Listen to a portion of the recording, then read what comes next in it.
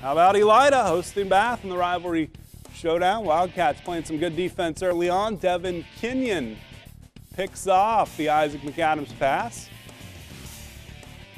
Elida up 7-0. Isaac McAdams to Daniel Unruh.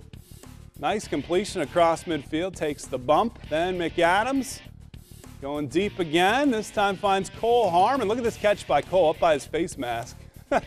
Hauls it in. And he's deep in Bath territory. McAdams looks one way, throws the other. Unruh does the rest. 14-0. Elida on the touchdown grab. Bath trying to come back late first quarter. Ryan Kalb takes the jet sweep.